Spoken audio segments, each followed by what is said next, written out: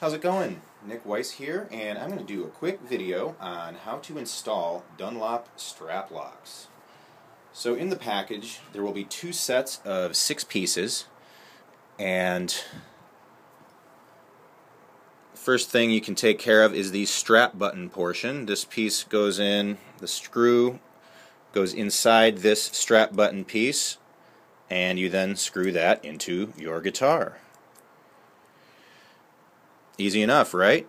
Well, the problem with these is these screw heads are very narrow on here, so you need a narrow number 2 screwdriver, which number 2 is actually kind of a heavier head, so there aren't many narrow ones, except for this brand, which is a bit that I use in this little electric screwdriver, which is another very handy tool.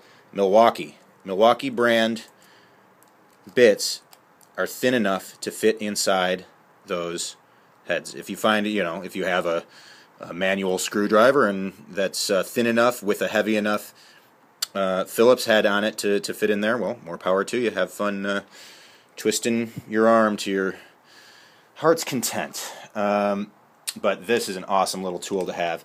These little 12-volt screwdrivers, electric screwdrivers, are cheap, and they spin at a slower rate than drills, so you don't have to worry about, I think you still got to be careful, but not as careful as you would with a drill as far as screwing these in. You don't want to over tighten it and strip out the wood or mess with the screw. So I've already done that on this guitar. The other, hint is to put a little soap on the threads of the screw before you put it in there. Oh, well, a pilot hole should be drilled in the guitar too first, but most already have them done. If they're not deep enough, if the screw length isn't about the same, or the width, the screw length and width isn't about the same on the strap locks you're installing to the ones that you took out, well, drill it out to about the width of the shaft of the screw. You lubricate the screw threads with some soap.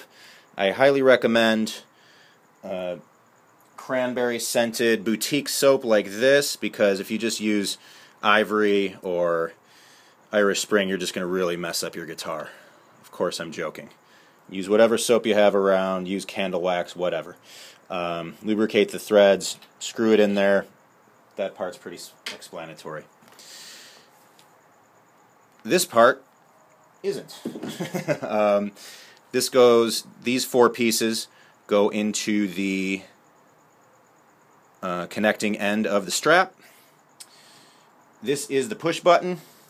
It goes through this odd-shaped washer here, and this goes through the facing part of the strap, through to the other side. It's kind of tough to push that push button piece through the leather sometimes, but if you work at it long enough, you can get it through there. And then put this washer over that.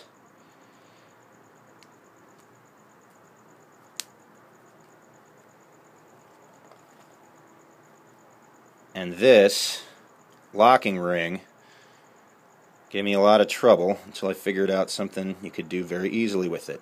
This locking ring goes through a ridge on the push button piece and locks it into place. It's kind of tough to do by your hands, but I did it by hand for a long time until I realized you could take needle nose pliers, grab one end of the locking ring, the closed end of the locking ring, and the other end of the push button piece, and push it right on. Nice and easy. If you need to get it off for whatever reason, there are these little divots, little holes in the locking ring portion. Put one end of the needle nose pliers into that little divot, pull it out. Easy enough. I don't know, I've got some of these that I've had on straps for 20 years, so. And there you go. That pops right into that, and there you go. I much prefer these over shallower and any other brand I've tried. The Shallers have a screw-on piece. Actually worked its way off of a strap once at a gig many moons ago and dropped my bass. Never gonna make that mistake again. But, you know, I'm sure people have horror stories about these Dunlops too, but I like them, I use them. Hope that was informative. Thanks for watching. I'm Nick Weiss.